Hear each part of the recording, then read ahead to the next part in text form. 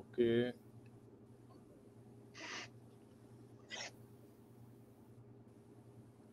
Hello, everyone.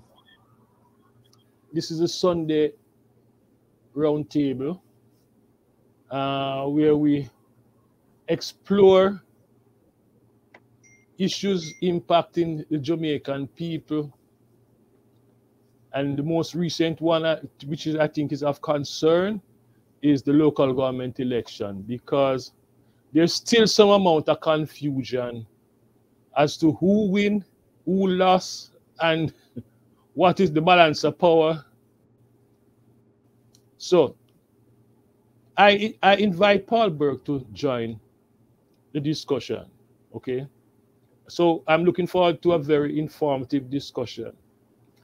I'm also inviting the listeners to take part in this conversation. If you have questions for Paul Burke, then post it in the chat and we try to get some answers.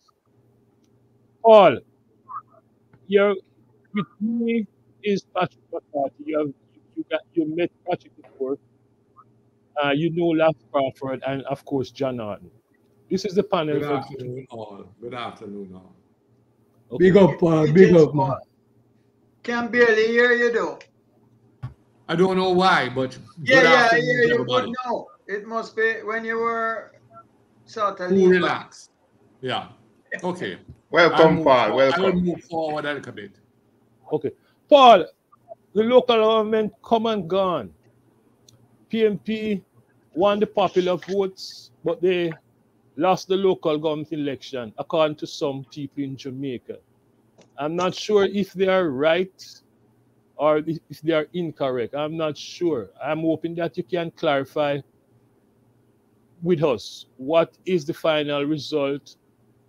And as a member of the PNP, you could give us your insight as to what was it a progress for the PNP or a setback, given the campaign that they launched for 2 years, PNP out on the road. That is the argument. The question, Okay, so I think the question more than anything is Mark Golden. Did he make an advance, consolidate his leadership in the People's National Party? What the hell is really going on? so good afternoon to you and your viewers. Obviously, the People's National Party would have wanted to have won outrightly. So as you know, in 2016, the local government reform finally took place with the 3 strategic laws, a reform that had been discussed for years and years and not happening outside of the creation of the Portmore municipality. So we have, in that law, we have municipal corporations, which you would know as your former parish councils. But it also speaks to city municipalities, which we only have one, and we speak to town municipalities, which we don't have any. Linstead was slated, I believe, to have been the first town municipality, followed by Old Harbour. But right now, we have 2 categories out of the 3 permissible categories under the law. So Portmore is a city municipality, which is contested for, and whichever party has the majority of representatives in Portmore wins the corporation. But there's also a separate election for mayor. So you can win the corporation in Portmore and not necessarily have the mayor. And we have had one situation like that. Paul, just 1 second. You went out for a while, so we missed some of what you had to say. Okay. You can just back up a bit. You started in terms of the first town municipality of Linstead, and that's after that you went out. No. It was envisaged that at the time that Linstead, followed by Old Harbour, would have been the first town municipalities. That never happened. So although the law allows for 3 categories of municipalities, the municipal corporation, the former parish council, the municipality of cities, Portmore is the first and only one, and the municipality of towns, which never happened. So we have 2 categories of municipalities. In terms of wins, the JLP won 6 and the PNP won 5. The one that is considered the greatest prize is the Kingston and St. Andrew Corporation involved in the parishes of Kingston and St. Andrew, amalgamated. Now, there is a law, ROPA, as to how you break that tie and who should lead that corporation. And that has been determined in all the instances where there have been ties, that the party that has the greatest majority of votes will elect the mayor, and the party with the second less will elect the deputy mayor. So if you come down now to how many corporations the JLP is leading, it is 6. How many corporations the PNP is leading, it is 6. Right? So that has been fairly firmly established. Now it's how you want to interpret it. All of you watch football. You know at the end of the day, the league is not determined by who win a match, but who accumulates the most points. So you can actually lose a match to the team and you still come first, the team that is second, because you've accumulated more points. In the case of the Kingston and St. Andrew, the PNP was about 16,000 more votes than the Jamaica Budget Party. Now, the final magisterial recount took place yesterday, and the PNP won back the Kintyre division by 30 votes. So the swearing in of the mayor, Andrew Swaby, will take place on Tuesday. It will be structurally a shared leadership, which is how leadership should go, whether structurally or politically. But in this case, the JLP will have the deputy mayor. But the tiebreaker will always be with the mayor, because the mayor has a casting vote. So if there was a vote in the chamber of 2020, the mayor as chairman of the council has the casting vote. So that is how it operates. Now, moving on, politically, the PNP would have won on the other 2 counts. There are 228 municipal divisions in Jamaica and 1 elected mayor. So the PNP would have won the 1 elected mayor for Portmore. The PNP would have won the majority of municipal divisions, moving from 98 to 115, meaning that the JLP won 113. They lost 17 divisions to the PNP, or if you want to, the PNP won 17 divisions from the JLP. The PNP lost none of its councils to the JLP, but the JLP lost St. Mary to the People's National Party. And the PNP had 20,000 plus more votes than the JLP in total.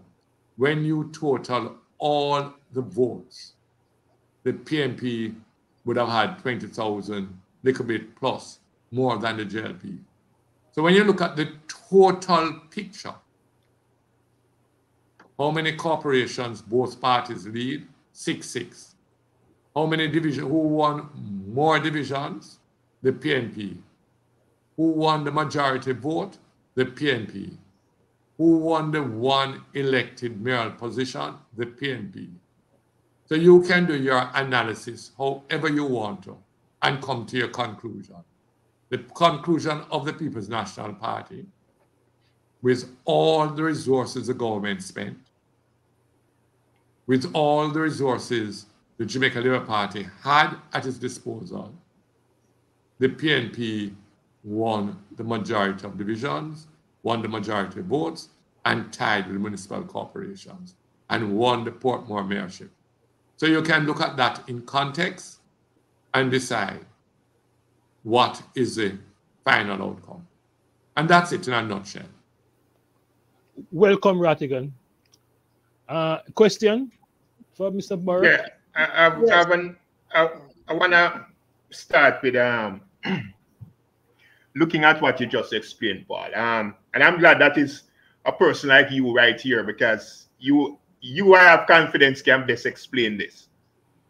The first thing is that we talk about popular vote and we talk about number of municipalities that determine the outcome of the election.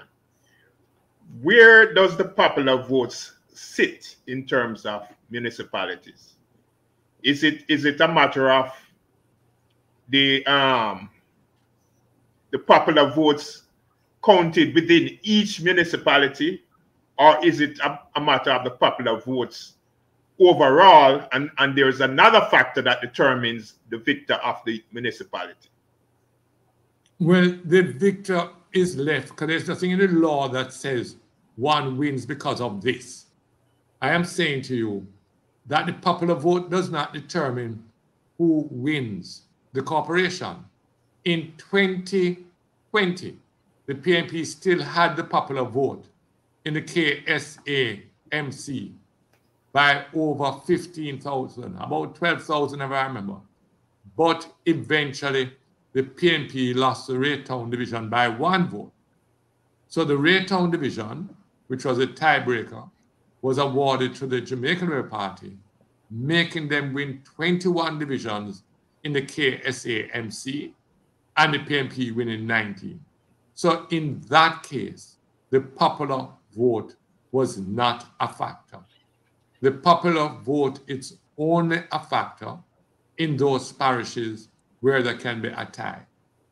And in every other parish, unless an independent wins, it is only the KSAMC, St. Thomas that has 10, Clarendon that has 22, all the other parishes, to the best of my memory, have an odd number. So Portland has 9. St. Anne has 14, I believe. St. James 17.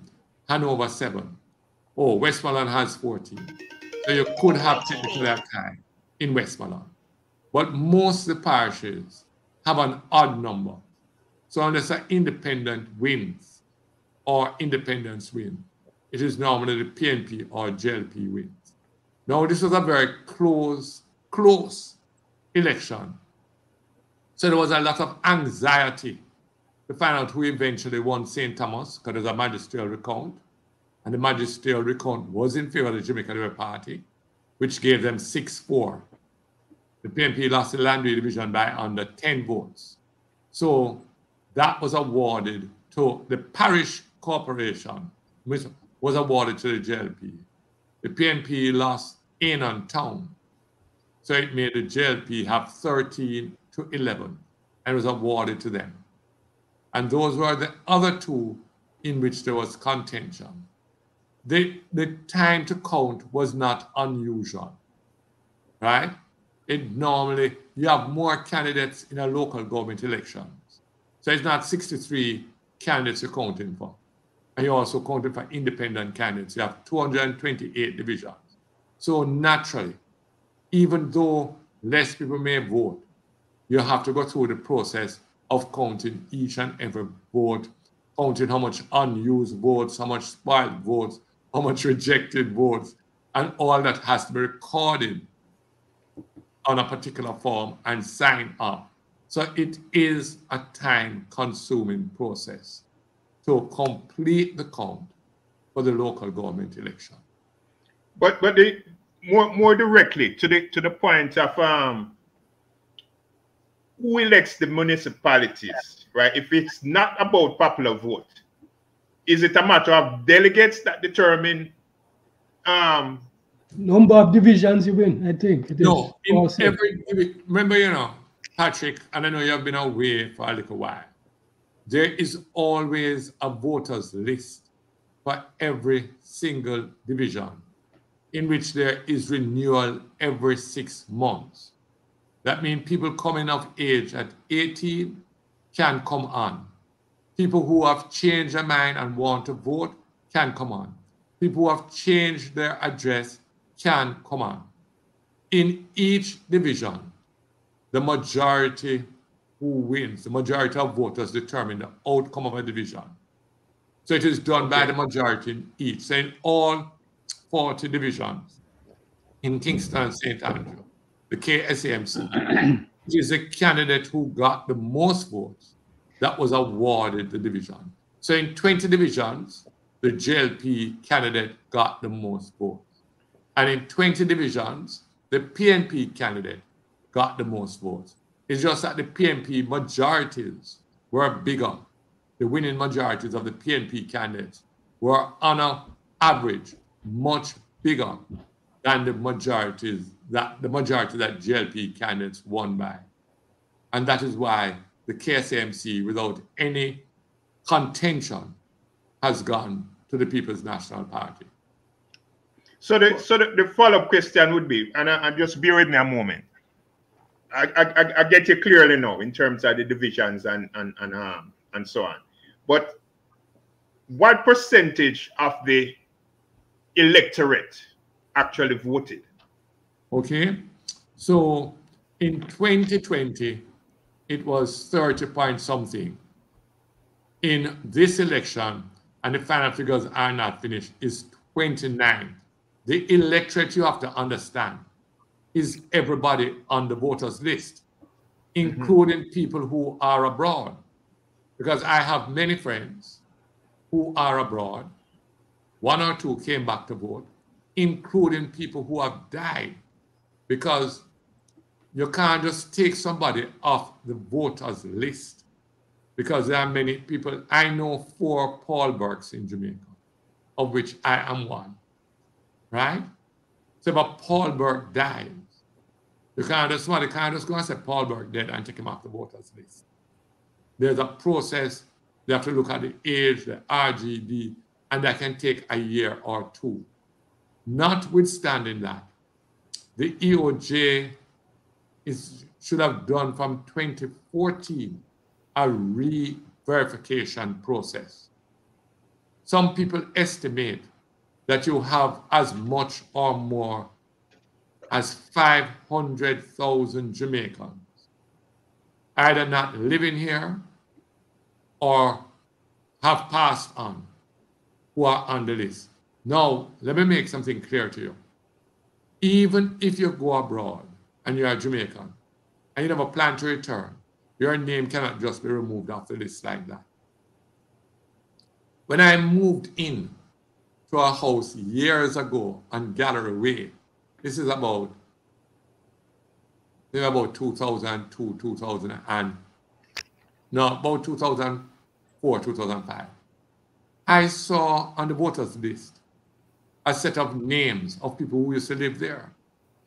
Their names are still, after 20 years, still on the voters list for the address that I lived at Gallery. Their names are still on that voters list for that very same address. So the list has to be cleaned up.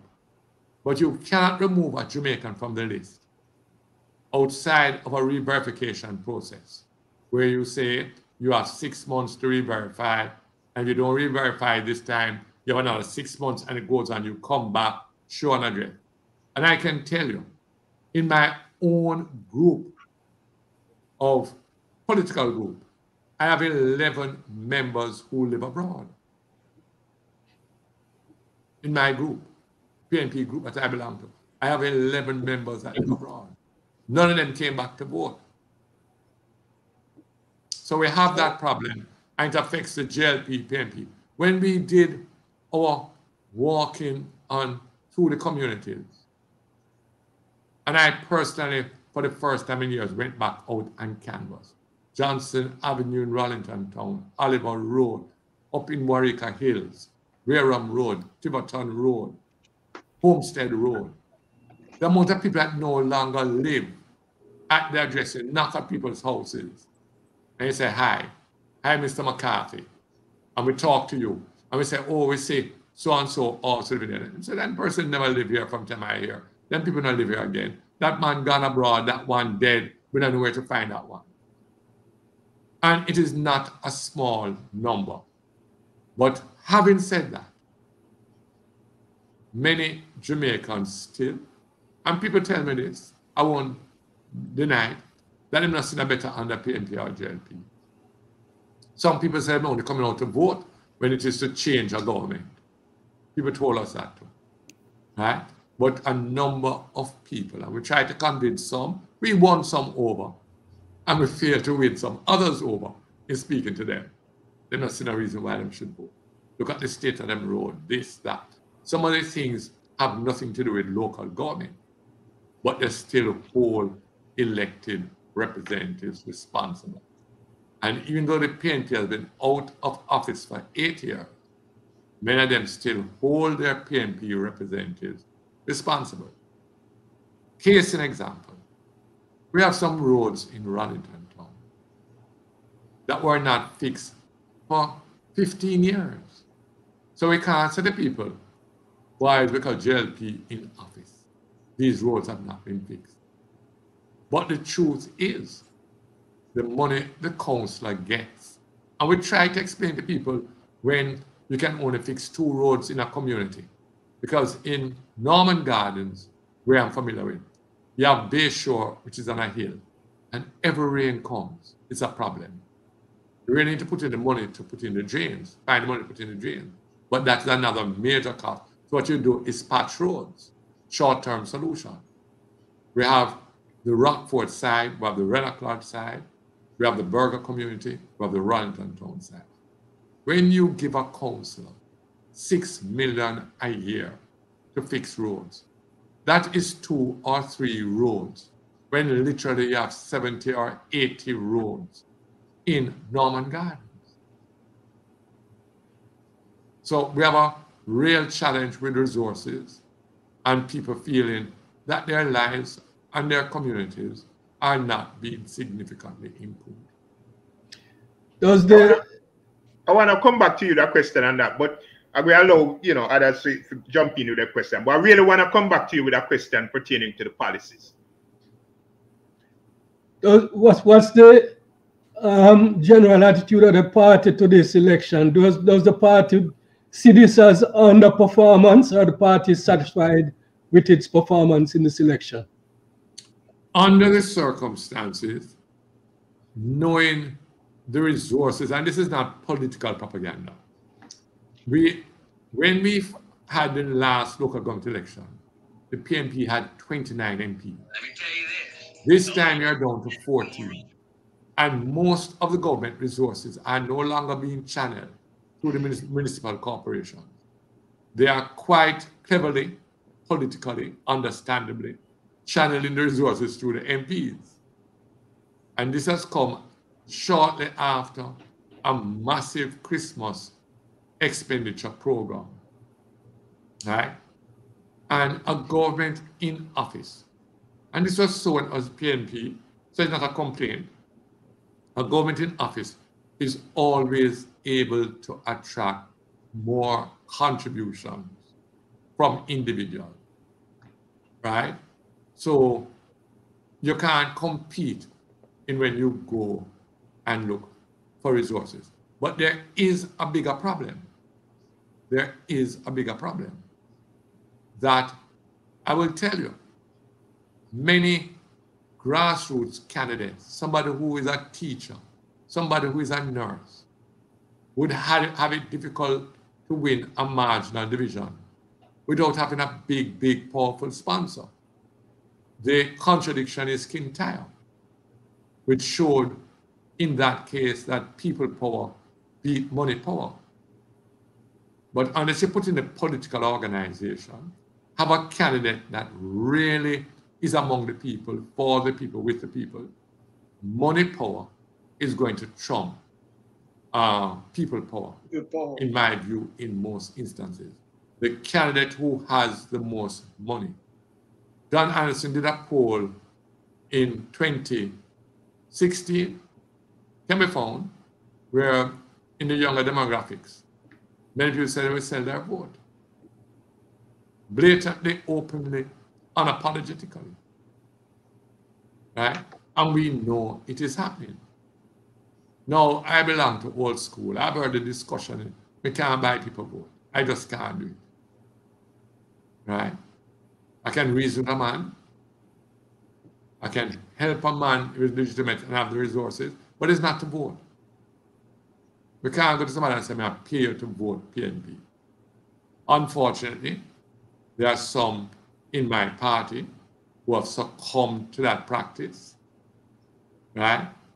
And they're a minority, but it happens because they feel it's the only way to deal with what the JLP is doing. So when bogus voting was going on, PNP people say, well, if we're not doing JLP, I will do it. And JLP people say, if we're not doing PNP, I will do it.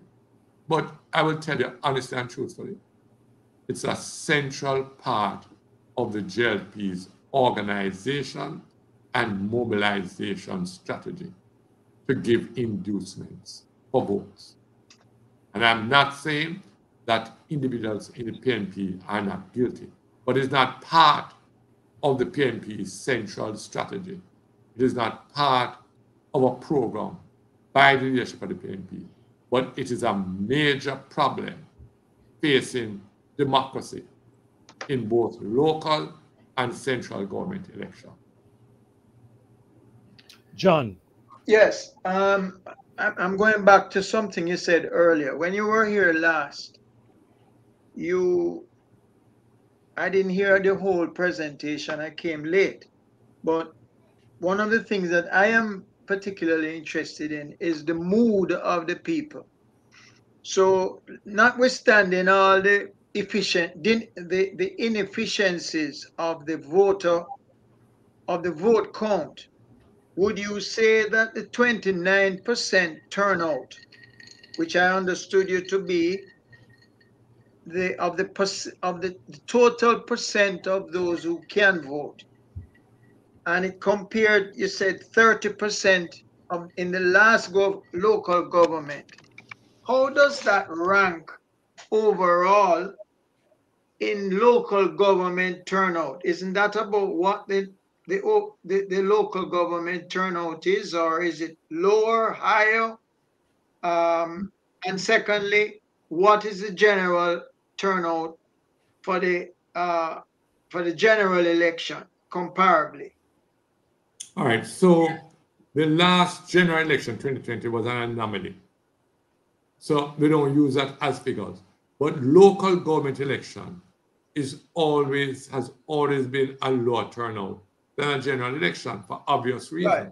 Yes. One is changing the government. There's more vigorous campaign, etc., etc. So, Paul, hold a minute. John, can you fix your camera? We're not seeing you. Well, you don't need to say, man. Yeah, man. But what I will say, still too large a number of Jamaicans were disinterested. That is a fact. Still too large, a significant chunk of Jamaicans had no interest in participating, were not interested. Local government elections is mainly the base of both parties. My own opinion, without any scientific, PNP was able to energize its base fully and totally, right? I don't think we did enough to win over the undecided voter. I believe we won more of that group who were originally undecided towards the PNP. I also believe that Prime Minister Andrew Holness did a lot to neutralize the undecided voters. In the 3 weeks he made 1 or 2 mega promises every single day, right? And these were extensively carried in mainstream media, on social media. How much houses were built, how much jobs were to be provided, which markets were to be repaired, how many roads were repaired, who will get water. And he was very effective. And my own view, a lot of people who would have been dissatisfied and who might have come out, the undecided voter who was dissatisfied, he provided some hope. And they stayed home rather than coming out and voting for the PNP. But of that block of non-committed party voter, the PNP would have won the larger slice, but not convincing enough. Because had the PNP won that block convincingly enough, they would have won far more corporations in Jamaica, and there'd be no discussion or debate as to who won the local government elections. Ratigan, let's have a question for Brother Paul. Yes. Good evening, Mr. Berg. Good evening, panelists. Good evening. Ratigan, you can call me Paul, you know. You have to go with the Mr., you know. No, respect is due. So unless you tell me, say, well, you know, I can't call you Paul, I can't do that, you know. Yeah, good evening, listening, viewing audience. You know, it shouldn't be that difficult to determine a winner, because it's the party with the most votes, right, or the most division wins. But in this election, I found it to be rather strange, because in a general election, it's 63. So you know, once the votes are counted, you know exactly who's who's the winner. In this case, though, what I saw the JLP claiming the win, but the PNP celebrating the win. And for much of my peers, we were confused. We were like, who won? And it dawned on me that, wait a minute, a local election is not necessarily about winning. It's about governance. It's about who going to deal with the local politics, as opposed to a general election where you're talking about leadership now. And based on everything that I've seen and what you've said, it would seem to suggest to me that we need to revamp the system. We need to look at it, because the system that we have, I don't think it has been amended for quite some time, and I think there's much confusion. And also, you mentioned Roper, about people who you live overseas and you can come and vote, and then you mentioned about the list taking some time to adjust to the realities on the ground, because people die, people move, and somehow it's not updated. And then I looked at the Roper, I have it up right now, and section 5 and section 5 subsection 2 and 2A and schedule 8, if you read those two, they give the impression that you must be, and they use the term ordinarily resident, right? Because otherwise they said you can't vote. Now, section 5 2A refers to a vote. No, I want to correct you. One moment. You can vote once you're on the list, but you should not be on the list if you are not ordinary resident in Jamaica. But there has been no final determination as to what ordinary, is it 6 months a year? Is it 7 months a year? Is it visits to Jamaica? What makes you ordinary? If I've, in the last 5 years, if I've spent 3 years in Jamaica, but been out of Jamaica for 2 years, how do you determine how I'm ordinary resident? And that was discussed at the ECJ at length when we were to do the re-verification process. Sorry to interrupt you, but I just wanted to correct that. No. That's fine. You said that if you're on the list, you can vote. Well, Roper section 5, subsection 2 says that, and I can read it. It says, every person shall be entitled to vote at an election of a member of the House of Representatives for any constituency if his name appears upon the official list. And then it goes on to say, unless. So if your name appears on the list, you can vote.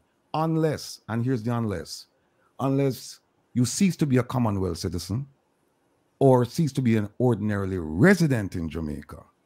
Those are the two exceptions. So if your name appears on the list, you can vote. But if your name appears on the list and you're no longer a Commonwealth citizen or you're no longer ordinarily resident, you cannot vote. That's voter fraud. And this is for MP. Schedule 8 talks about local election. And it mirrors this. It says, if you're not ordinarily resident, then you can't vote. But I'll take it a step further. It defines ordinarily resident. And it says, essentially, it's the place where you sleep. It defines it in Schedule 8. In Schedule 8, it defines it. So, and go ahead, I'm listening to you. So, Raffigan, the question came up, you see, one man that have 3 different houses and sleep at 3 different places, right? How can you tell him he cannot register in Westmoreland when he have a girlfriend in Westmoreland, another lady in Trelawney, and one in Kingston, right? How can you tell him where he's resident? Nobody's name has been removed from 2006 who lives overseas. Not one person. The last verification process ended in June 2006. We are talking 18 years now. That anybody who registered, plus remember since that time, other people have come, right? When I was in Ghana last year, I met a number of Jamaicans who were still, some of them said, boy, we'll come back for the general election, you know. I say, you on the voter system? Say, yes. But them living and residing in Ghana. That is their home. But they told me that once the election called, they will come back to vote. Well, The names, you cannot take their names out. Well, therein lies the problem, because if you start enforcing ROPA, people, you're going to have to convict some people of election fraud. I'll read you what it says about ordinary resident. And this is in the first schedule, right? It defines ordinary resident. And it says one of the definitions is the place of ordinary residence of a person is generally that place which has always been or which he has adopted. So you can only choose one. The place of his habitation or home, whereof when away from there he intends to return. Specifically, when a person usually sleeps in one place and has his meals or is employed in another place, the place of his ordinary residence is where the person sleeps. Yeah, it is defined. So if you live in America, I'm sorry, go ahead. It is defined, but how do you show? You go through a man's passport for everybody to show that he is in America more than Jamaica? Here's how you solve the problem. The EOJ has been lax in its responsibility to keep the list updated. As you know, they do it twice a year, right? They're supposed to go and do it twice a year. They used to do the enumeration bit where they go house to house. They used to do it every 2 years. And they said, no, we're going to keep the list updated every 6 months, right? So now, if they're doing, and one of the things is residence verification. And if you're verifying, maybe they don't have enough personnel. Maybe that's where some of the money should be spent. Because if you want to keep that list pure and beyond attack, then you have to go out and do your due diligence. You have to go out and make sure that people who are dead, they're stricken from the list. You have to go out and make sure people who don't live there, they're stricken from the list. But as long as we keep doing this, and then you mentioned that it takes a while to get this done, therein lies a flaw in the system. And so what I'm advocating is that we need to put more people on the payroll for EOJ so that they can go out and do whatever is necessary, because otherwise you're going to have election fraud. But if I can say something, hold on. Let Paul finish. Ratigan, you are absolutely correct. But let me just tell you very quickly, and I won't waste time with this. In 2014, both political parties, as an ECJ commissioner, agreed to the re-verification. The law says that when you complete, it has to be completed in all 63 constituencies, and it takes place after the next election. So you could start a re-verification now, tomorrow, but you could not change the list, take anybody off until the election after. when the JLP won, and this is ECJ minutes, the JLP in 2016 says, we don't think is a proper spend to spend $2 billion to do the, that's what was estimated the cost, to use $2 billion to do the re-verification. Although both parties had agreed, the JLP raised some legal issues which are real about this ordinary resident situation. And there are conflicting legal opinions about it. But you are correct. The list needs to be clean. That is how I conclude that. However, it needs to be clean. I don't want you to move from that point, Paul. And two things I wanted you to take into account. Patrick. Based on where Rattigan just said. Patrick, just a minute. Rattigan, you finish? I'll yield to my learned colleague, Patrick McCarthy. Quiet, Patrick. Yeah. Based on what Rattigan just explained, right? And looking at the culture, right? The culture of Jamaica. And in fact, I want to say even further, the culture here as well. Because that is also a problem even here in the US, right? What happens a lot of time is that the culture is that usually the place that a person will first get registered to vote is probably the place where they grew up, where they're living at the current time, right? Like, for example, with me, right, my place would have been in the home where I grew up, right, with my parents and all of that, right? And with all the other places that I live afterwards, I never ever change anything, right? And if election come and I need to vote, I'll go back and vote in my original residence. Now, it makes the whole matter of ordinary residence, right? It disqualifies that, because what happens is that people don't go around changing their addresses at random, right? They try to stick to the one address, right? That's one thing. The other thing is that in recognizing that, one of the things that has been looked at in terms of having an authentic voters list is to look at structuring the voters list around the census, right?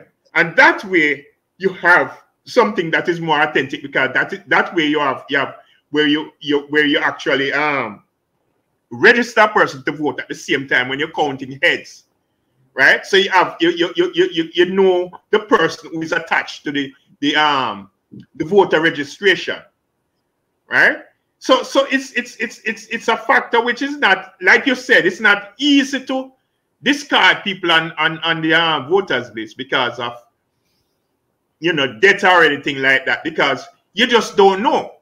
You don't know if out of the 4 Paul Burks, if it's really 4, or if it's 2, or it's just 1, right, in 4 places. So this is what I wanted you to comment on. Paul. Yeah, I didn't get a chance to finish. I had another question for Paul. I don't know how long I'm going to be here. Go ahead. Yes, I wanted to know, step back a little from the law, right? I know you're a man out there with long years. So what 3 things would you recommend to improve the participation of the people in local government elections? Okay. What are the 3 big things? I mean, if the law is one, we can mention it, but you mentioned something about Kintyre, which draw my attention, where apparently there is some relationship to money and people, and I don't really know the details, but I would be interested to know what 3 things would you change to get more participation in local government? Well, I really believe that Jamaica needs not just a PNP, a new politics. And we use this word very glibly and it sounds nice. But really, Michael Mandel called it the politics of participation. Some people call it the politics of inclusion. For that to happen, there has to be a structured relationship between legitimate community organizations, like what was thought to have been the community councils in the 1970s, where a council has the right to summon, in a certain amount of days, their representative to turn up to explain what is happening or what is not happening. Any day that legitimate community organization has that right to summon their representative within a reasonable amount of time. Can't summon them today and want them come tomorrow. But they must within whether it's a 30-day or 60-day period, with 3 dates given to them by the council of possible convenient dates. They must turn up. Secondly, people have a right for timely information. You're repairing a road in my community. I want to know what is the cost, what is the scope of work. I want to know how the money that has been awarded to my division has been spent. It doesn't mean that the council doesn't get money in their pocket. But I don't think even with our councillors in the PNP, we only explain mainly to our party members, and very little of that information goes further. There has to be, whether all councils are required to have a website, whether it's put up by the government of Jamaica, the local government authority, it is verified, it is posted. And the final big thing, the political parties have work to do. The political parties, if they believe in local government, have to convince more than their supporters, but the wider population, that this makes a difference in your life. It makes a difference to whether your roads are clean. For example, many people in Jamaica, one of the greatest criticisms against the corporations and the councillors is garbage. The councillors don't have any responsibility for the collection of garbage in Jamaica. That was removed from the 1980s, but Jamaican people still hold councillors responsible for the non-collection of garbage, when it is a National Solid Waste Management Authority that has full and total responsibility. I see my council after calling them and begging them to collect garbage, but people are blaming the councillor. Yet the councillor is literally begging them, when is a garbage truck coming to collect the garbage in this community? So we have real problems, structural problems, political problems to deal if we want to fix local government. The PNP's manifesto is a start, right, in terms of change. But unless you really have legal empowered community councils, and Mikey, I want to ask permission just to speak for about 3 minutes what killed community council. Ripton McPherson. No, it went further than that. Okay, go ahead. So the first conference of community councils was held at Twickenham Park. It ran. People were excited. Yes. People were enthused. What year was that?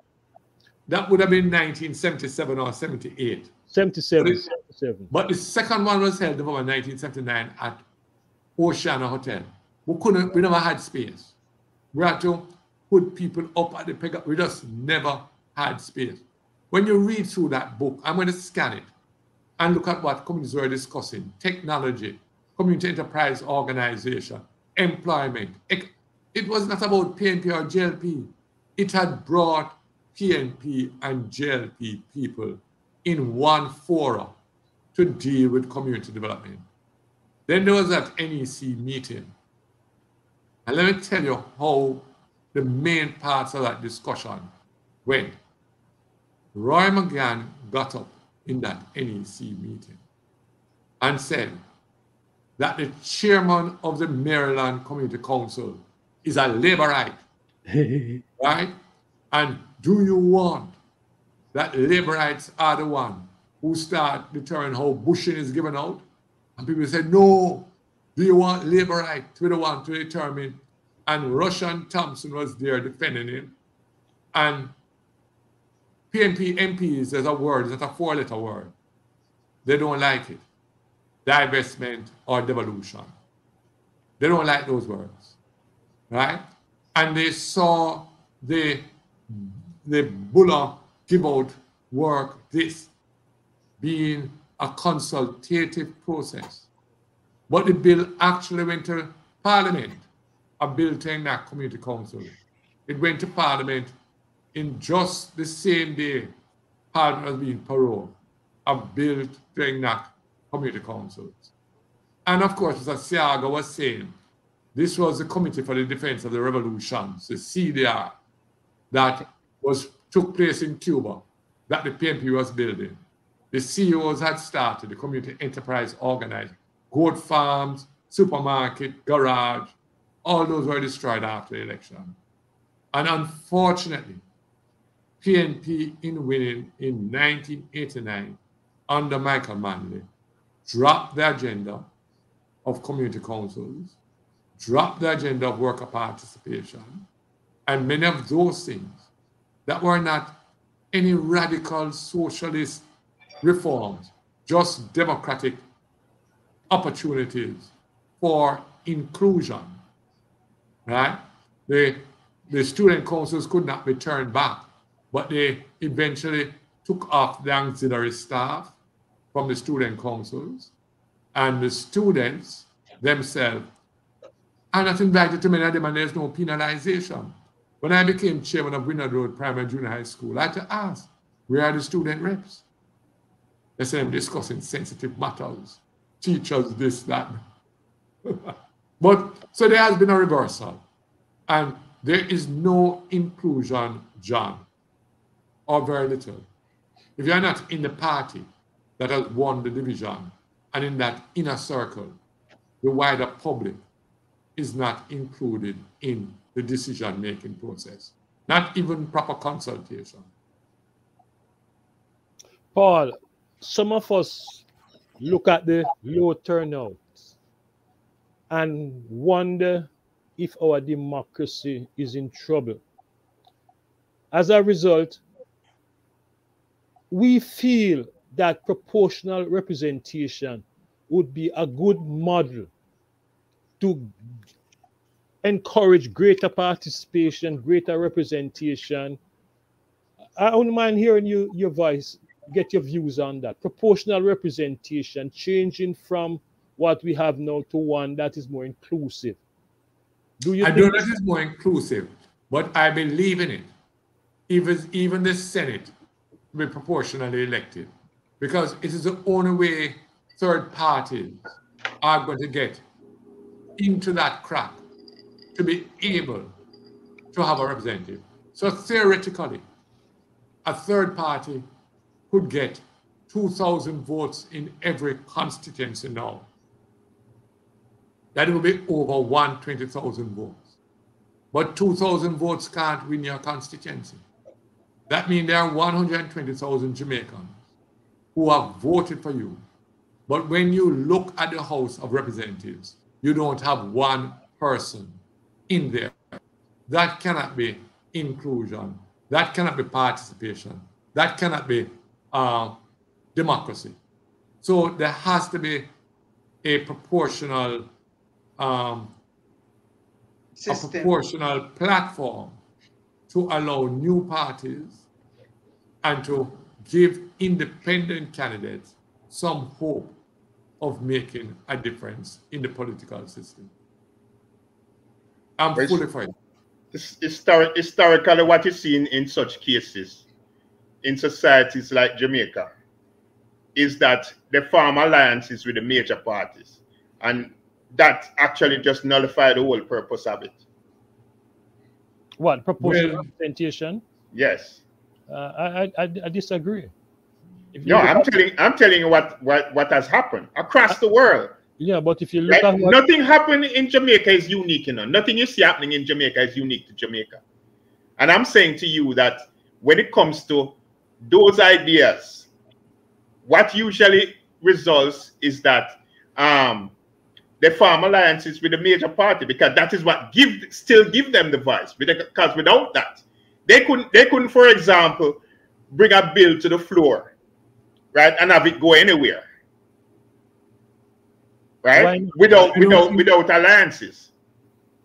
I don't think that because they have no chance of representation, because there is not proportional representation, they are being excluded, although theoretically they could. No, I'm not saying they should be. That's not what I'm saying, though. That's not what I'm saying. I'm just saying that, Patrick, you know, the practice, what the practice has been. Patrick, if both parties won 29 constituencies, which would make 58, right? Or even 130 and 129. And there was an independent party with 3 or 4. Obviously, they could not govern by themselves. They would not have a majority with 4. They have to decide which of the 2 parties they're going to go in an alliance with.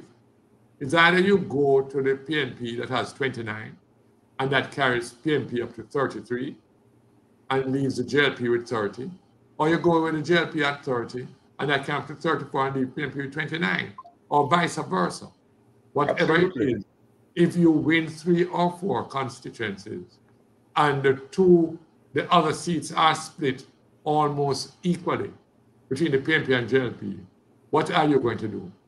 Your 4 seats can make you be prime minister. Absolutely. That's the point I'm making. You just explained the very point I just made. But that is politics. That is Italy. Yeah, but it's not a solution. I'm saying that it was raised, Michael raised it in terms of a proposal as a solution. And I'm saying that it's not a solution. It can never be a solution. Except right? for those very reasons. Except, Patrick, some of those third parties that won 4 seats, next time win 12, next time win 25, and they grow and they become major parties, right? They become major parties. And it's hard, but it happens. But I'm just going with John. All I know, we have to search for the solutions to interest more Jamaicans to be part of the process.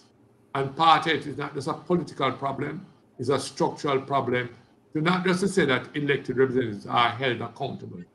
That needs to be defined by law, right? That needs to be defined by law. What about the money?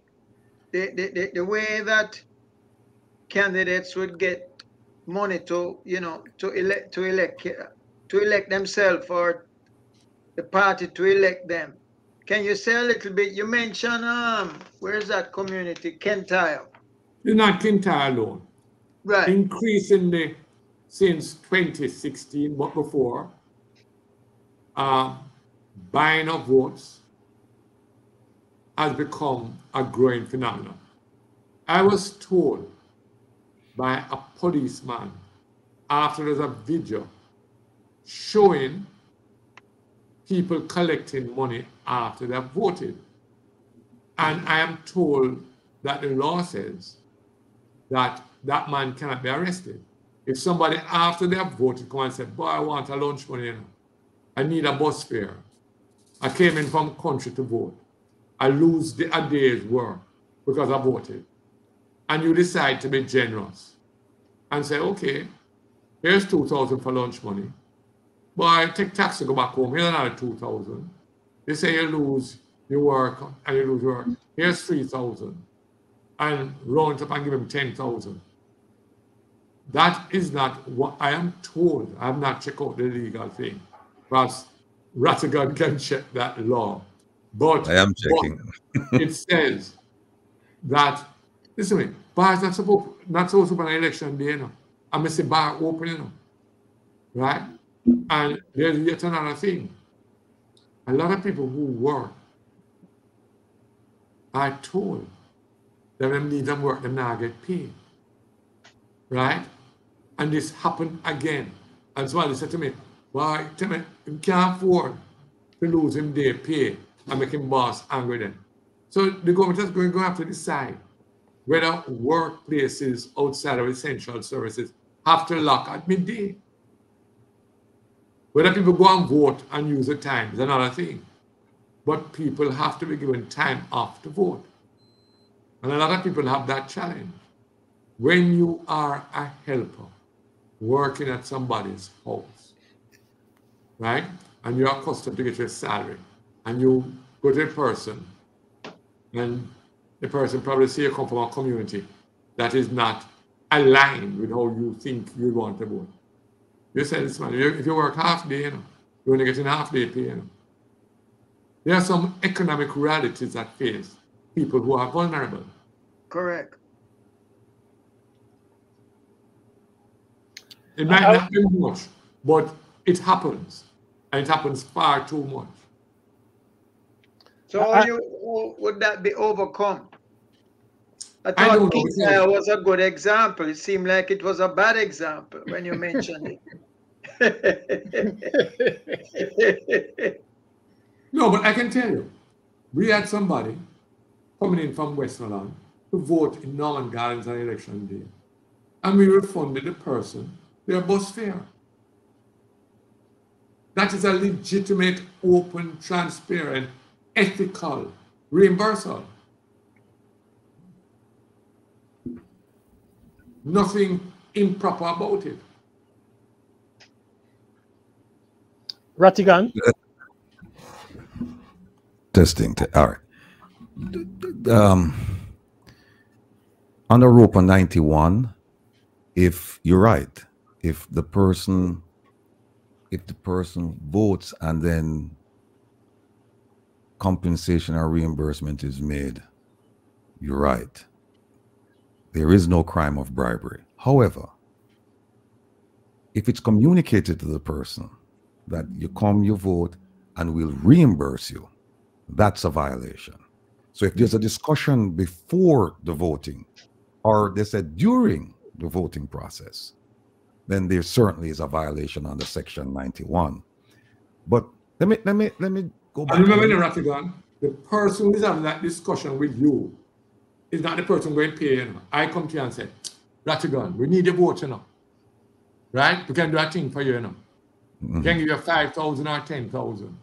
You and I have that discussion. But I'm not the person handing you any money, you know. Well, who would be guilty? The person making the offer and the person making the payment. And by the way, you'd have to be taping me. And by the way, under Section 91, I have to go look for it, the person who receives the money is also guilty of bribery. So the person, because the person who gives it and the person who accepts it. But the problem in Jamaica, and I'm seeing it on a daily basis as I prepare for my program and programs like this program, is that we need to revise and tweak some of the laws. But the laws are there on the books. The matter is enforcement. That's the problem. We don't enforce them, and because we don't enforce them over time, they're normalized. We just accept them and just say, "I saw the thing go," right? But let me just ask you a quick question, and it goes to proportional representation. In the diaspora, it's claimed that there are more people living outside of Jamaica than within the borders of Jamaica. A lot of them are eligible to vote. A lot of them are registered to vote. And when I say people, we're talking about Jamaicans and their progeny. So we're talking about children and grandchildren. Do you think, based on the fact that you said, okay, you agree with proportional representation, that the folks living overseas, that they too should have a say as far as proportional representation is concerned in the governing and the government of... Only those born in Jamaica, not children and grandchildren. There has to be a line drawn. If the child comes back and applies for Jamaican citizenship, right, which he or she is entitled to as a son of a Jamaican, then yes. But only Jamaican citizens.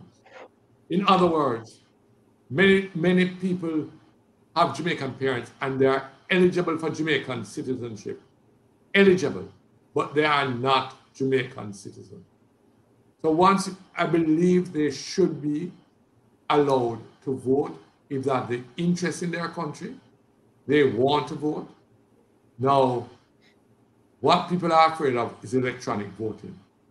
That is where we have a problem, right? How would they actually vote? How would the Jamaicans in Ghana vote?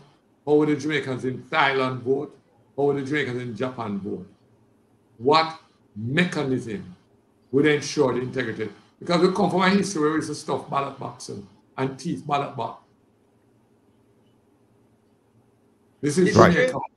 That is in fact the problem, because what happens is that, and this is something I say every week, right? When a system is flawed, there's no correcting it. There's no correcting the flawed system.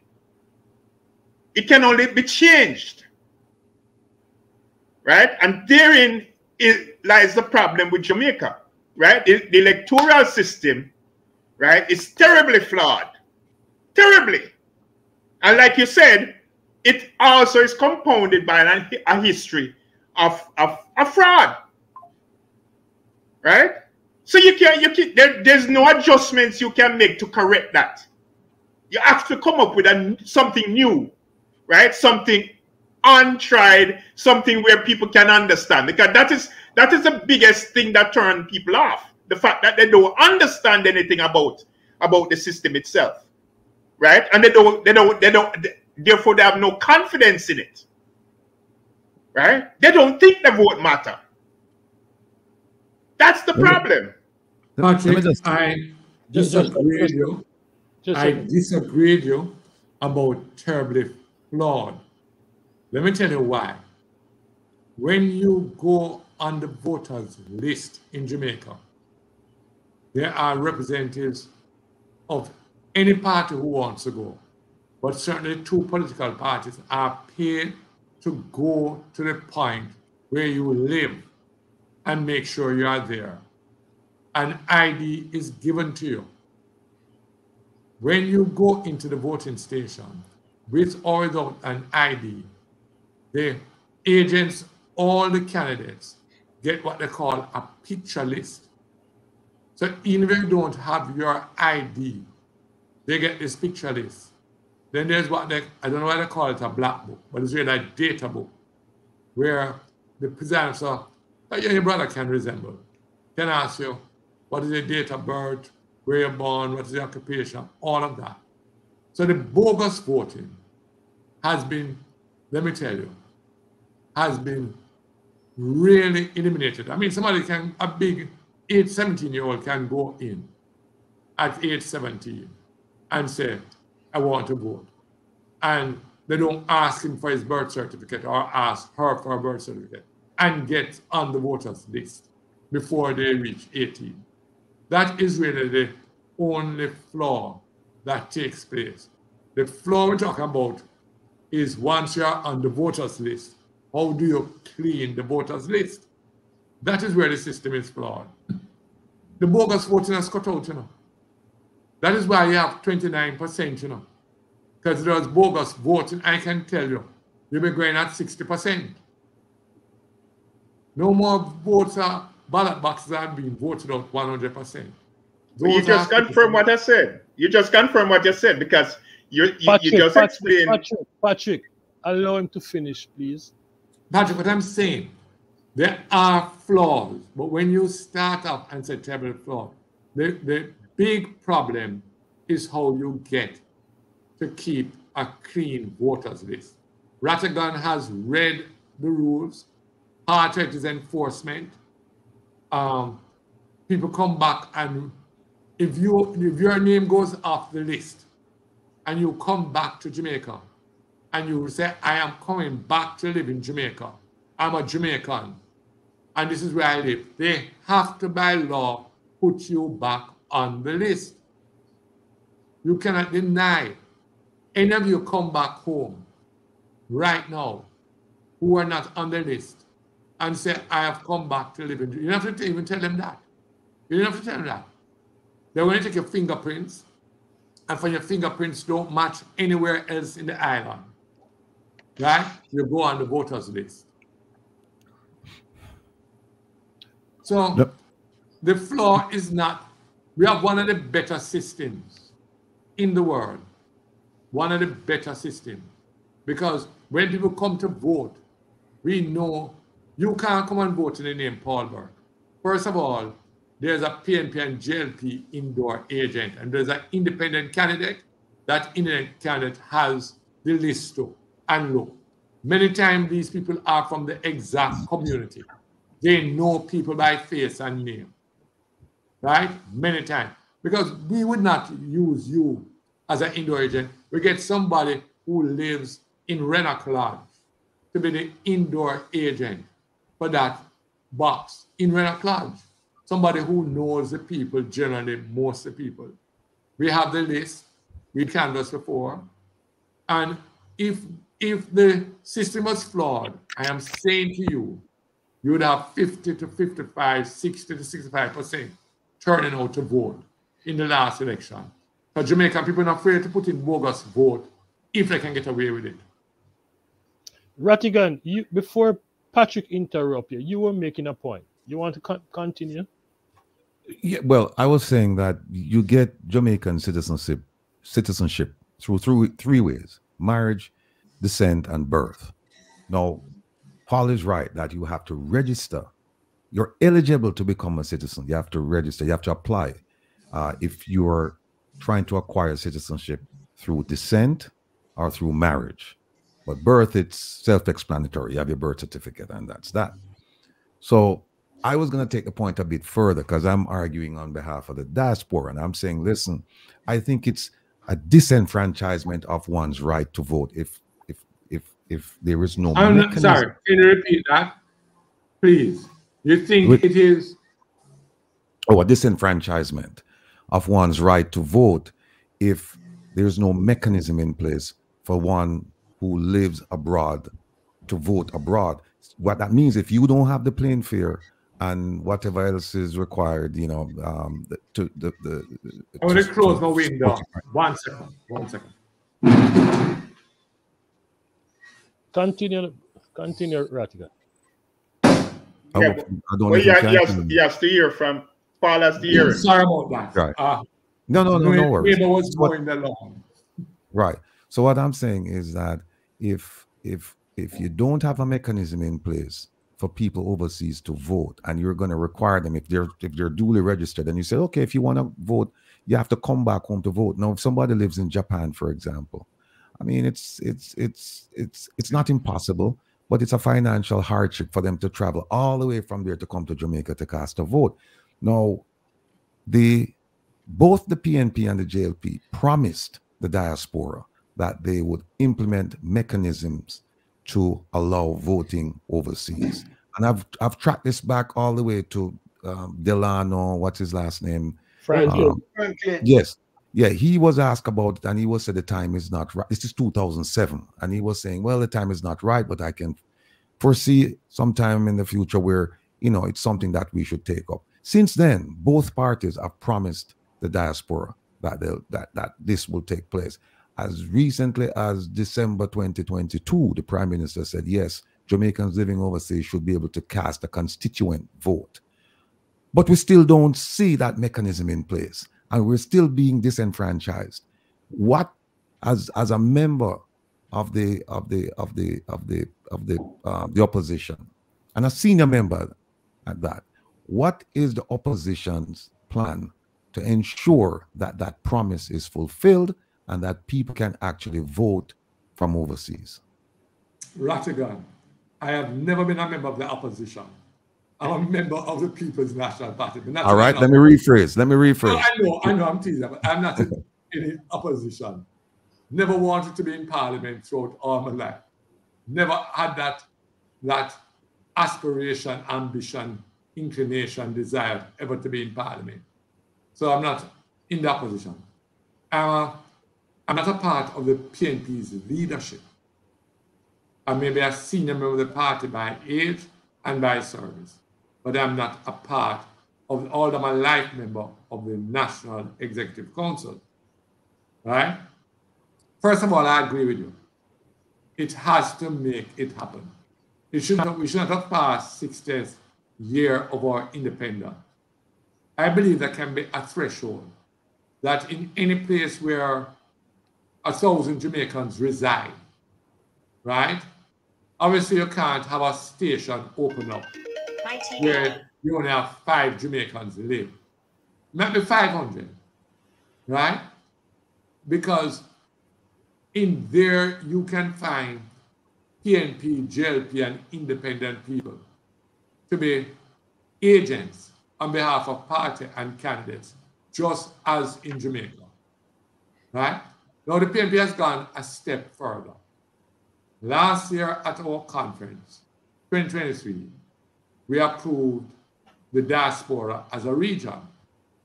So we now have 7 regions, and the regions are now in zone. There's a North American zone, a European zone, a Caribbean zone, an Africa zone, and the diaspora had a problem because to become a member of the party, you have to be registered to be able to vote in Jamaica. And they complain that many of them are Jamaicans, they visit Jamaica, they send money to Jamaica, they have family in Jamaica, but they are not registered voters. And the PNP waived that for anybody who is living abroad, who is there with residential status, right? In other words, and unfortunately, undocumented Jamaicans living in the United States at this time to join the diaspora of the PNP, right? Mm-hmm. Neither, that might be another problem. Would they be allowed to vote if they're there on a visa and staying there and doing whatnot as a student visa? Yes. If they're there on what they call the green card, citizenship, I don't know. That was one of the issues, right? Now, so should undocumented Jamaicans be allowed to vote, right? That I have never given it much thought. I am only saying that that was one of the issues that came up. I don't know how many Jamaicans are undocumented, but I know you have hundreds of thousands who are documented, and they should not be denied the right to vote as to what is happening in Jamaica. One quick point, Nita, and then I'll step off the stage. And for those of whom would say that you don't live in Jamaica and therefore you don't pay taxes, you don't do this, you don't do that, and you don't do vote, I say to them, go and read the Constitution, familiarize yourself with it, because you will find an offensive provision in there, and that provision says, and the Electoral Commission, they confirm it, they agree with it, because that's part of their regulations. It says, if you are a Commonwealth citizen, meaning that if you come from Bangladesh, India, Sri Lanka, New Zealand, Australia, Canada, wherever, and you come to Jamaica, let's say you come to Jamaica on a 2-year contract, you just come to do some work and leave. 1 year after you're there, and 1 year you've established residence, you are entitled to get on that voter registration list. You're entitled to vote, but here is something even worse or better than that. You can run in the elections for a seat in Parliament. But a Jamaican who is a citizen of the United States has to surrender their U.S. life. There you go, right? But I know somebody very close to me to be able to go into the Senate had to surrender her U.S. citizenship. And I knew of, I'm not being racist, but I knew a white South African progressive living in Jamaica who would have been able to run for Parliament, right, in Jamaica, not born in Jamaica, but would have been eligible to run in Parliament. But a Jamaican born here would not be able. It's part of the Mrs. Queen business, the Commonwealth stupidity. But all that is foolish. and it's still in effect. And here is, and I think both political parties agree, I believe, is what I heard, that it should go in the constitutional reform thing. I believe there's an agreement going down the line by both political parties that once you take the oath in Parliament to protect the Constitution, to serve the people of Jamaica, that is an oath that is important. Let me just give you one quick scenario. Like, finish it up. Somebody from Sri Lanka, they come to Jamaica, 2-year contract. 1 year after living in Jamaica, they get on the voter registration rolls, and then they can vote. Now that person, the 2-year, the registration card is good for 10 years, I've been told. And so now they go back to their country, right? They go back to Sri Lanka. No connection to Jamaica. But let's just say that him just get a trip and him come Jamaica. And it just happens that there's an election, right? Him not come for the election, you know. Him just come for visit our friend or whatever. And our friend said, come vote, man. Come vote. Yeah, him can vote. Meanwhile, we can't vote. So people who would say, people who would oppose the things I'm saying to them, you have every right to oppose. And I respect your right to oppose, but oppose me intelligently. Go and read the Constitution. Go and read ROPA, and then we can sit down and have an intelligent, because otherwise it doesn't make any sense. You know, it's just emotional. So that's my piece. I find it rather strange that someone from Sri Lanka can vote, but a Jamaican who is labeled as undocumented in the American system cannot vote. You know, well, no Jamaican in the American system can vote unless they are a U.S. citizen or so. But no, vote in the Jamaican election. You're saying I'm just saying, Michael. Yeah. Let us accept the principle that sooner rather than later, immediately, without any contention, that all Jamaicans, however they have got their citizenship, born in Jamaica, or they have come back to Jamaica, or they have to come back to Jamaica. They have applied for their citizenship and therefore hold Jamaican citizenship, entitled to a Jamaican passport, should be allowed to vote. Full stop. The question is, right, those that are undocumented, who theoretically are in the United States or whichever other country illegally, right? Should they be allowed to vote? That, I'm not going to debate that here. That was one of the questions that was raised, I know, in the discussion years ago, right? It was never resolved. I'm just telling you that it was a question that was raised. I want to shift the discussion to the leadership of the party, Mark Goldie. Going into the election, there were a lot of questions about him, his effectiveness. And from the result, one can say that the PNP is united around Mark Goldie. So what is your take on that? Is it a fact that he has consolidated his leadership position in the PNP? And that is what improved the result? I would like to say that Mark Golding has grown, and he has grown onto a number of Jamaicans, including PNP people. Right? So that's the first factor. You will recall that his personal popularity has never been high, and he has done the work on the ground to make people get to know him. One or two slips here and there of things he maybe never needed to say. Within the PNP, there are three factors that have happened. One, there are those who supported him from the outset.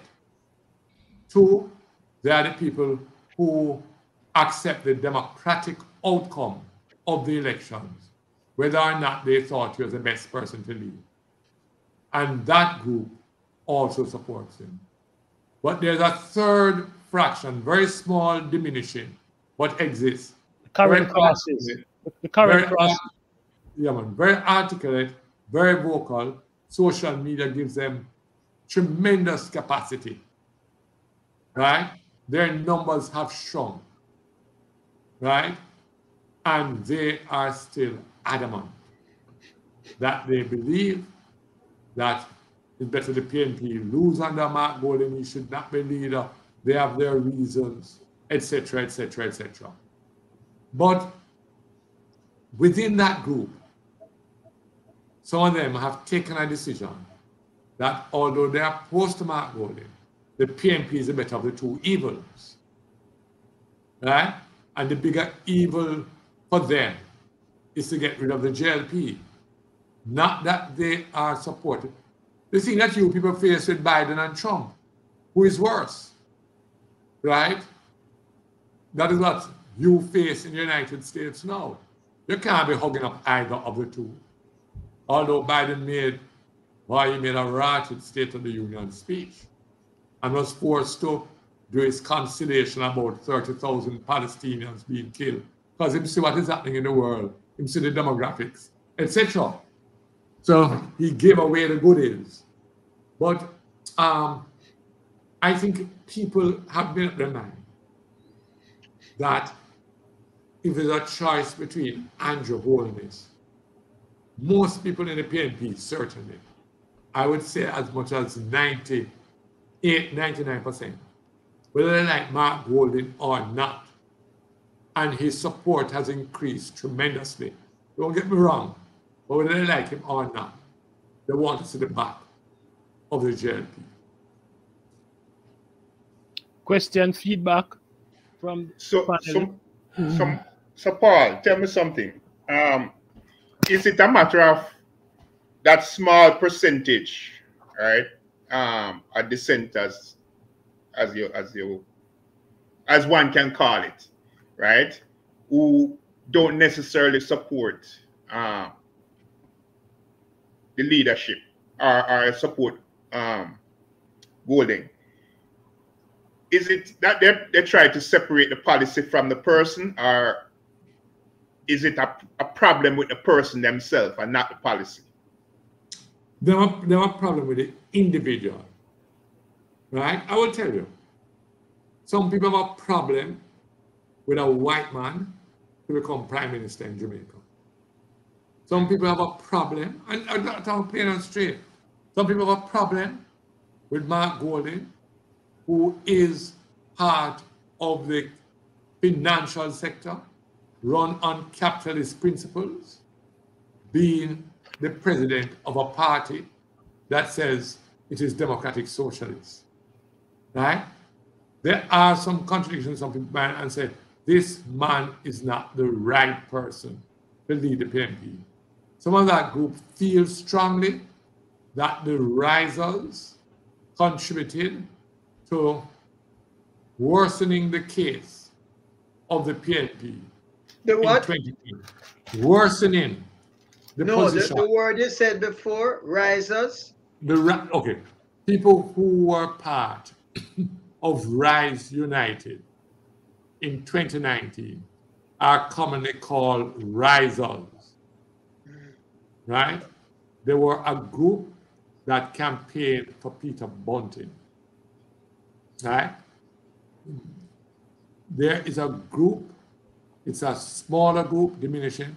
I don't think there are 100 people in the PNP, frankly. Some might not even members. I don't think they number 100. When I look to count who are carrying the line, as we would say, articulating it, speaking to it, I don't think they number 100, right? But many of them say this group of risers, and the prominent risers were Peter Bunting, Mark Golding, Dayton Campbell, Angela Brown-Burke. And they hold those 4 individuals responsible to varying degrees. Some people say they were the main cause. Some people say they were a significant cause. Some people say they contributed.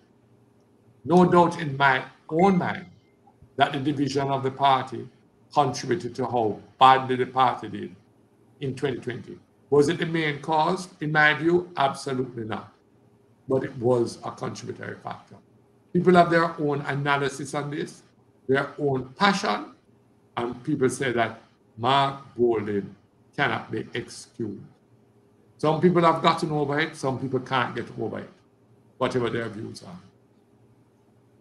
So the question then is, what next for the people, the PNP?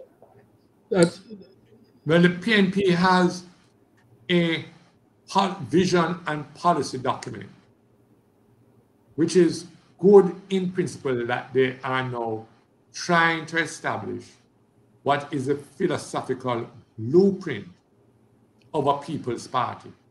People's Party is my terminology.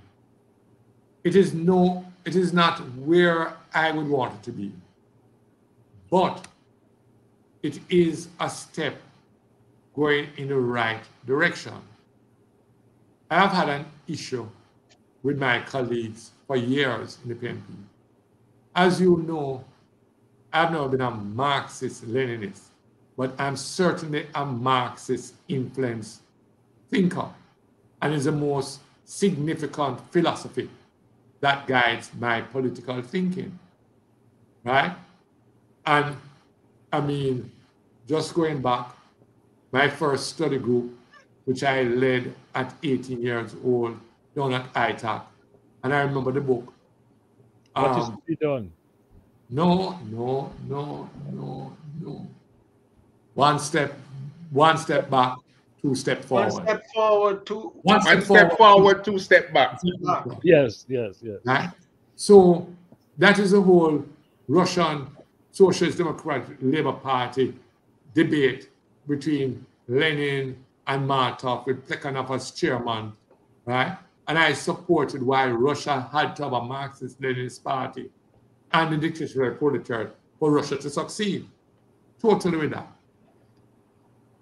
PNP needs to speak honestly to the issue of race in Jamaica without promoting racism.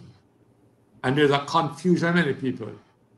The fact is that the people in the prisons, the people being left behind in the educational system, the people living below the poverty line, right? The people who are most vulnerable are Africans, Black Jamaicans, Africans. That is just an indisputable fact. So there must be a race issue after so many years of slavery. And of course, there are some people of Indian descent in that 20%. But none of the other ethnic minorities are in that group. Not the Chinese, not the Syrians, not the white. Now, to speak to these issues frankly is not to promote racism, is to understand the context and issue of race in Jamaica, because you can't correct it if you don't have an appreciation of it. How do you have positive affirmative action, right, in this situation if you don't come to grips with the race issue? There is also a class issue. It is intertwined. You must speak to class. It doesn't mean that you're promoting class warfare, class hatred, or class conflict. But classes exist. You can't deny their existence. And if you want a solution for the people of Jamaica, you have to be honestly analytic about their problems. You can't just talk about for Jamaicans who are below the poverty line. Who are the Jamaicans below the poverty line? Africans. And we have to speak these truths in order to find solutions. But one would say that, listening to you, Paul, one possible reaction could be that you're talking from both sides of your mouth, because the People's National Party is led by a white Jamaican. I don't have an issue with that. I don't have an issue with that. And I told people, I don't have an issue. I got over my racism many years ago, because all of us went through the 60s and Black power and see the injustices of Black people. Sometimes it is hard to keep straight, but you know on principle. When I read Struggle for a Birthright in South Africa, I see the amount of communists who were killed, locked up, brutalized, fighting against apartheid. When I was in Angola, and they're opening the South African, the Southern Conference with South Africa in November 1981.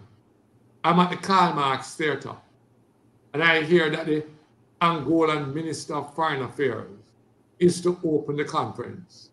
And I'm there waiting with my interpreter, right? Who incidentally was a daughter of Alexander Nato, Iranian. And I see this white man walk in. I thought he was the interpreter to interpret the English. Zuma. No, man. George. Paula George, Minister of Foreign. And I said, oh, no, a white man as the Minister of Foreign Affairs. And she said, you need to know about him. In smuggled army, in finance people, in high revolutionary, even in the trenches with us, with them AK. So I know that there are individuals who can escape them racism. I watched some other prime minister when they went into politics, marry black women, only when they went into politics. I watch a man who is a wealthy Jamaican marry a black woman nearly 30 years ago. And that's one of them high brown women that don't think themselves black. And you have many people with high brown complexion say they're not black, then brown. That has reversed now, you know, John. Right? We all knew we were black in the 60s and 70s. Right? That reversed now. Right? So I realize that he's a Democrat, right? That's the first thing. He believes in democracy. He has certain ethics, right? And we may not share the same ideological pace or platform, but he knows that's where fundamental change to the economic system to give all Jamaicans a fair chance. The PNP at its best. And I said this to you, John and Michael and Leo, who I know very well, I know Patrick.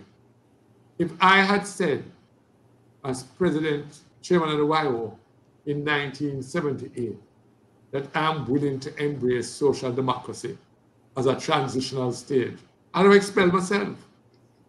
You could not dare say you are defending social democracy at that time. But social democracy. Openly. No, we never defended social democracy. I want to be very clear. No, I'm saying you couldn't say it openly. We would not even say it at all because we did not believe in it. Mm-hmm. We were never believing in social democracy. We were very clear in the YO. And the PNP, in its principal objectives, defined democratic socialism as distinct and different from social democracy. We were very clear at the 40th annual conference of the PNP that we were not following a route of social democracy. We were going along a route of a non-capitalist path of development. That was the route we were taking. So that was the definition for democratic socialist then? It was, and it is there in written form in the principles and objectives. It is there in writing, it's not a secret document. But it clearly doesn't distinguish itself from social democracy. It does. And I'm very clear about social democracy. Social democracy is primarily a capitalist economic system in which they take surpluses and make sure that the social things, education, health, housing, are factored. And that is good for industrialized first world countries with low population growth. Social democracy cannot work in third world countries where people have been dispossessed and disempowered for years. And fundamental issues have to be addressed. Gaddafi said he was social democracy, and he did it his way. That was one of the clear cases back then. I read the Green Book at that time, and I understood where Gaddafi was coming with his culture and his religion and what was possible in the context of a strong Muslim society. But not to get too much into that discussion, the other point I want to speak to is, in terms of the race factor. What do you say to what's happening in Jamaica now in terms of this rising land baron class, which consists of a whole lot of black faces? Is a land baron class, or are there some successful Jamaican black real estate developers? However you want to term them. They're not a baron. A lot of people have been able to break into industries, owning small hotels, not the big 5-star hotels, owning businesses, made them successful, buying land, developing land, getting to real estate, and the business is done to make a profit. That is just an indispensable truth. But that's a simplistic explanation. The fact of the matter is that what's happening in Jamaica right now is that the whole matter of land is one which is very much something that is being done in a way that is not justified. Right? The whole matter of land distribution in Jamaica. Right? The land issue is a big question in Jamaica right now. Distribution has ended. For the main part. That whole question is not just now. It's just not now. Tracts of land are being sold behind people's back.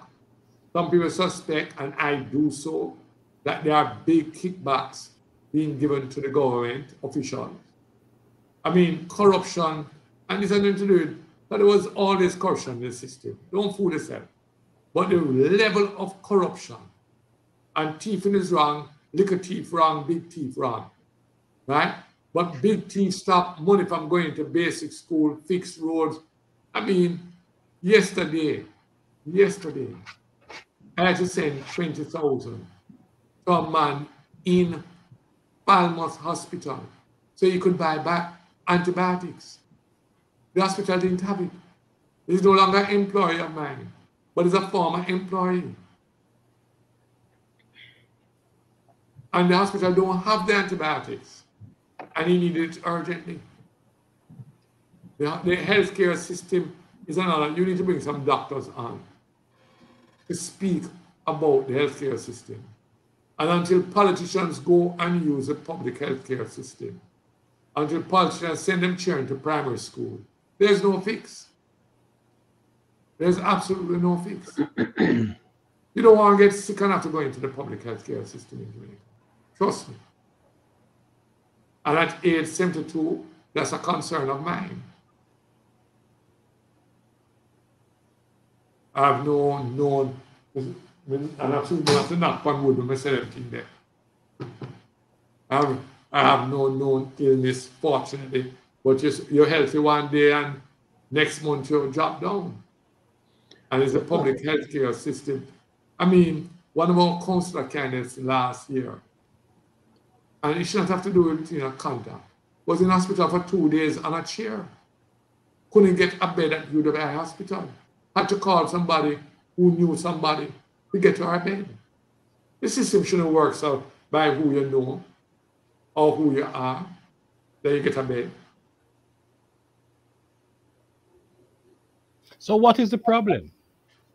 Why is it the case where UWI is having a problem like this? You made a system a little while ago, Patrick. The whole system is not, it's a flawed system. Healthcare is expensive. People are living longer. You have to pay nurses more, you have to pay doctors more. That's a debatable point, though. No, hold on. You have to pay doctors more, nurses more, technicians more. So you have to carve out something in the system, whether it's a sin tax on alcohol, whether it's of gambling, whether it's of whatever, to fund your healthcare system. Right? There are two systems that have to be funded, irrespective of your station in life. And that's your educational system, and that's your healthcare system. And the state has to find the ways and means, no matter how, that every child gets good early childhood education and nutrition, regardless. Because if you don't fix it then, you have the problem today, where many youths, their solution is scamming, crime, antisocial activities, robbing, because you have not fixed the educational system. So that if I only know to fix the educational system as your #1 priority, grow your economy, do your best with your health system, have children understand that the fast food stores need to pay tax. The Kentucky Fried Chicken and the Burger King and them people need to pay a special tax. They are contributing to obesity, overweight, diabetes, hypertension, poor nutrition. What about I have a question, Mikey. Hold on, just a minute. What about the cigarette and alcohol companies? That is sin. That's what they call the sin tax. They tax alcohol, they tax, alcohol, cigarette. those things that contributes to one health going down. You have to tax them. Lassell. Yeah. My question, Paul, is this. Considering the context of the local government election, right? Knowing that we have a general election coming up soon, what do you think that the PNP need to, well, considering that there's such a large population of voters out there that are uncommitted and not participating in the electoral process? I mean, do you think that there's anything that the PNP can do in terms of tweaking its platform for the general elections to try and inspire some of these voters to come on board or to feel inspired to participate in the process? And organizationally, what do you think the PNP can do organizationally to get its platform out there and get feedback and get organization in place to bring out voters for the general elections? I'm not the best person to answer that question, right? But I have some basic views. As I said, I'm not part of that PNP leadership team. So I can't speak. Just your views. Just your views, I understand. But I believe we have to get back to ground politics much more. Social media is important, but it is not a substitute to ground politics. It is complementary. It is the icing on the cake. You have to go back in the communities. It is difficult. And it's difficult for a number of reasons. You're going to have to hear people's personal problems when you go there to try and deal with community issues, right? Before a man tell you that the street light not working, I'm going to tell you the same of him light bill for paying, right? But there are people in the community who are interested in community development. And you have to find those people, make a connection with those people, and do what you can, no matter how little, to show your commitment and interest in the community. And yes, you have to promote on social media. It is not, you're not doing it for the publicity, but, excuse me, there's another world of Jamaicans. If you don't see it on social media, it don't happen, right? So you have to cater to that group. More than that, you can't send me as a messenger to convince people to go to church. Come in and go to church. Some of our messengers are the wrong people as candidates. Unfortunately, there are too many of us who go into politics because we want a position, want to be a councillor, want to be an MP for our own self-aggrandizement, right? And some of our leaders really lack the capacity to go and have discourse, conversation in the poorest of community, respectfully with people. And although they may not have your quote-unquote educational level, listen with them, hear them, understand why they believe what they believe, reason them, and get back that connection. We always do that groundwork at the youth club level in the community. But I will tell you, some communities are not going at night. I could feel safe in many PNP communities out there till 1 o'clock, 2 o'clock. You have unpredictable vibes. Then a man don't have nothing. When we stand up beside a man, talking to him. Just meet the man for the first time, just talking to him. Hearing him say, "Man, talk to me." A man pass by and he's not accurate. He just a fire whip a shot because it's an automatic weapon. And man said, "Boy, sorry, name, wrong place, wrong time." I didn't even go parties in the communities at night. I people invite me.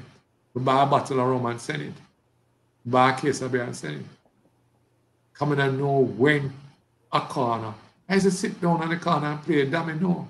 I don't think that yet. In these communities, Rockford is at peace again. How long, I don't know. Right? That's a community I relate to most of all. A community I love dearly. Right? I remember when the war was going on in Waterhouse.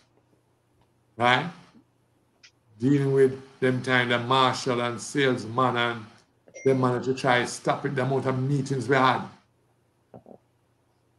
Right? When them wars start fighting them, most of the people hurt are innocent civilians, family members. So it's hard to talk about to stay on the ground at night and interact in some of these communities. Am I not doing it? I'm not asking somebody else to do what I'm not going to do. And many of our political groups, people don't want to leave them house at night when there's conflict. And when you build a group, it takes you 2 years to build a group. And in 1 month, a group can mash down because of violence. 2 members get shot, this, that. Right? You're on the wrong side of the road. You belong to this side of the road. And the man them who don't fight belong to that side of the road too. So you mustn't come over this side of the road. And then it's not gold them fighting over here. It's not oil them fighting over. But them a fight. Yeah. You call it fight? They might kill one another. So the question then is, we need a new faculty of thinking to guide the work that's necessary.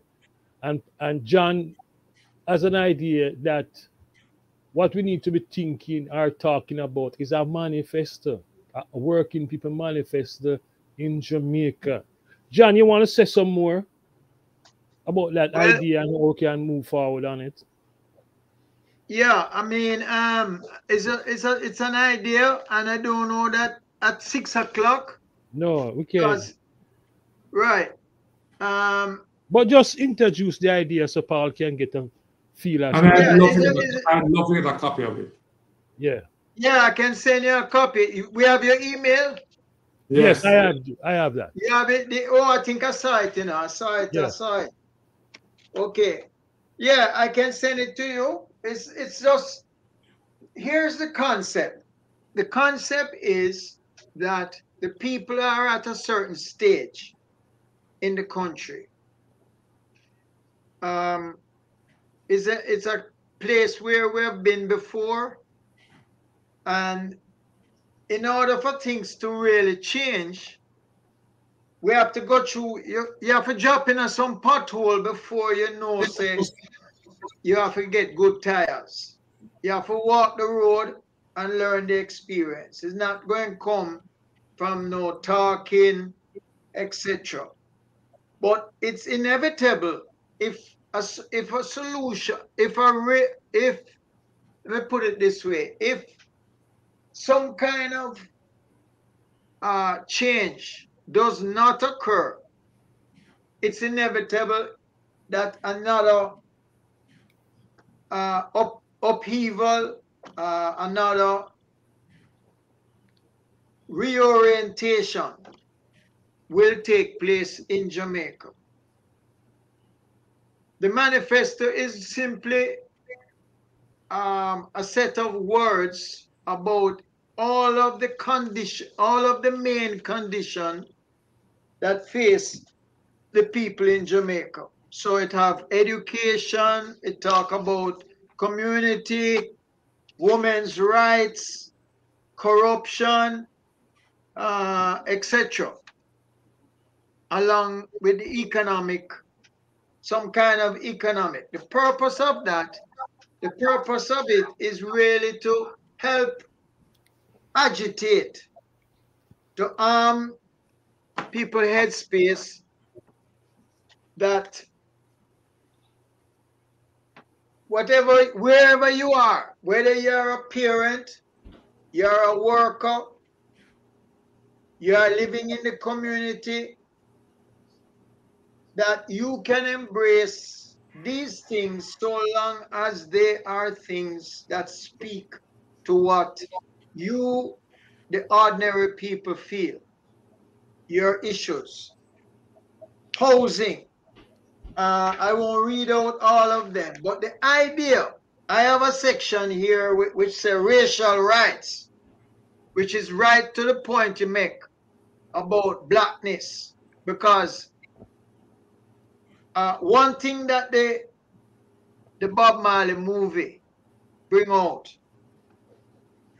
and all of us who live in long enough, especially me, I think I must be the oldest man in this group, that when I was a little boy, and up to today, if I come back to Jamaica tomorrow and I walk into certain industry or I walk through certain areas of the city, I don't see the same color skin people like I might see in Waterhouse. You know, the poor, the Zinco still there. And the floor, where people walk in those community in the ghetto, some of them is just dirt, no toilet. So the purpose of this document really is an idea to help arm people regardless of where they are now. So we would try and put this together between us, as well as involving some of the listeners. It's a work in progress for an extended time, but technically it's a manifesto, even though we don't have a party. But the idea is to help mobilize the people to a next level. That's the purpose of it. And it would speak to all of the main conditions. And that's it basically. How will people embrace it? They embrace it wherever you are. If you're a worker, or if you are, you're just like you mentioned earlier, there are some people who feel that jail PNP is not much different.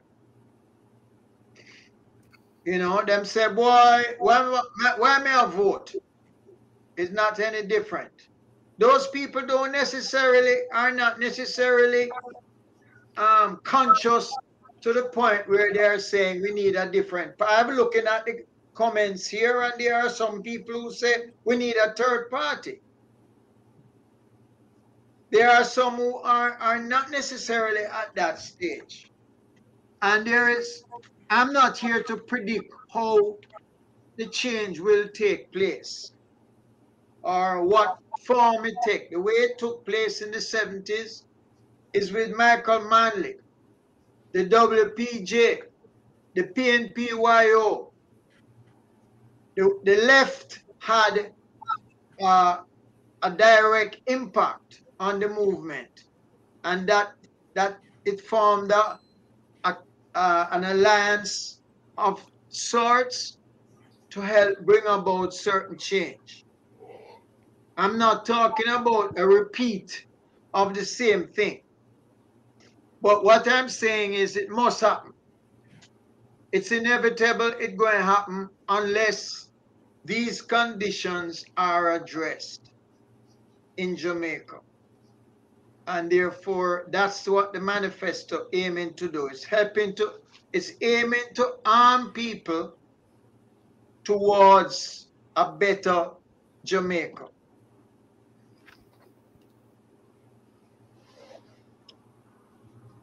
Any additional comments?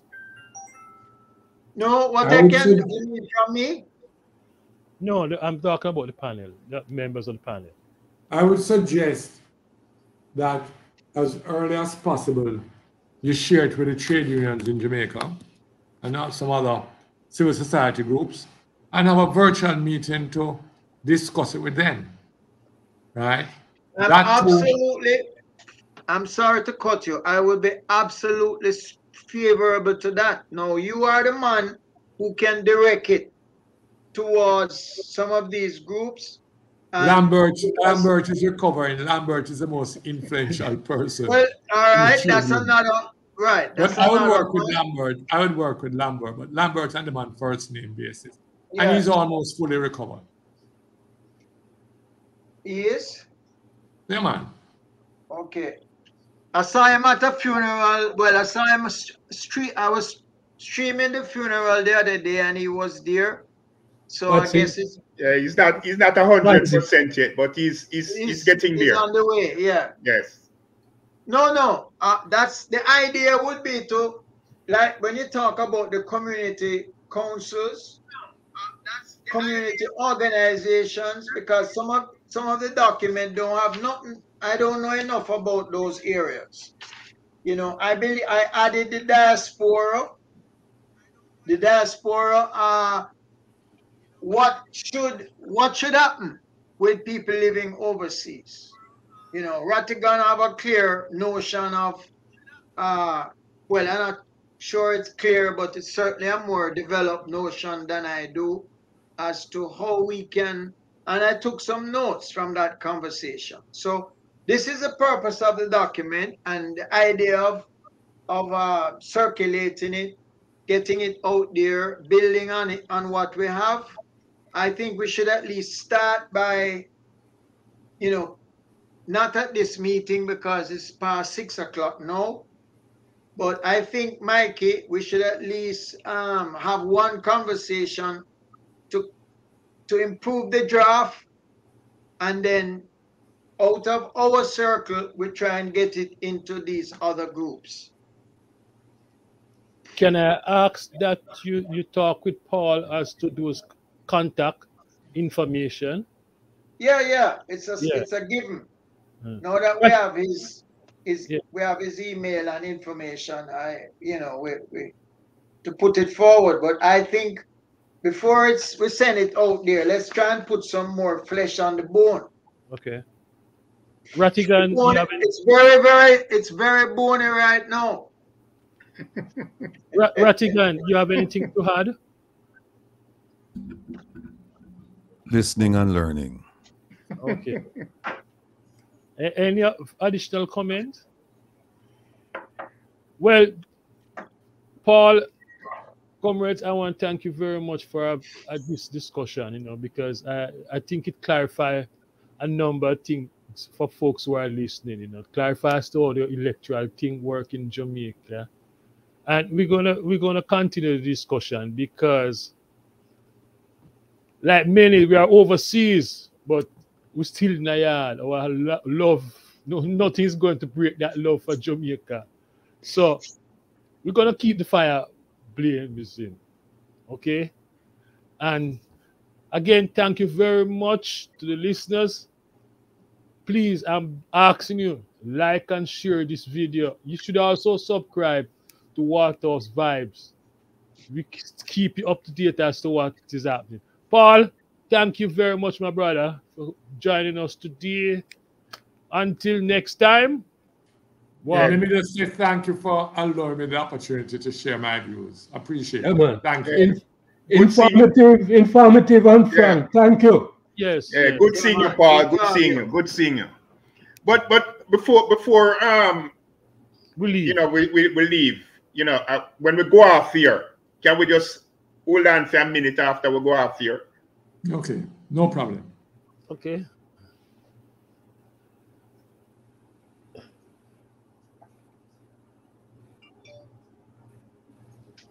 Let me do that.